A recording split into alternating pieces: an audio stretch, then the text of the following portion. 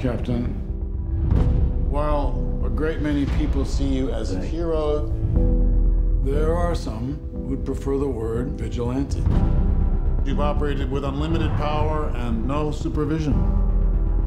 That's something the world can no longer tolerate. I know how much Bucky means to you. Stay out of this one, please. You saying you'll arrest me? There will be consequences. Captain, you seem a little defensive. Well, it's been a long day. If we can't accept limitations, we're no better than the bad guys. That's not the way I see it. Sometimes I want to punch you in your perfect teeth. What do we do? We fight. You know what's about to happen. Do you really want to punch your way out of this?